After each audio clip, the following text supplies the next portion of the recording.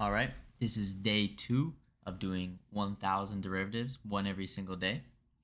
And today's problem is y equals 5x to the power of 4 minus the square root of x. So we're going to begin by applying the sum and differences rule. So we're going to get the derivative of 5x to the power of 4 minus the derivative of the square root of x. Now we're going to apply the power rule to 5x to the power of 4.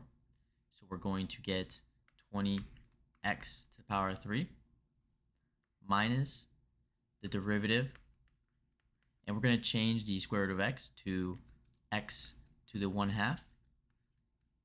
Now we can apply the power rule. So we're going to get 20x cubed minus 1/2 times x to the power 1/2 minus 1.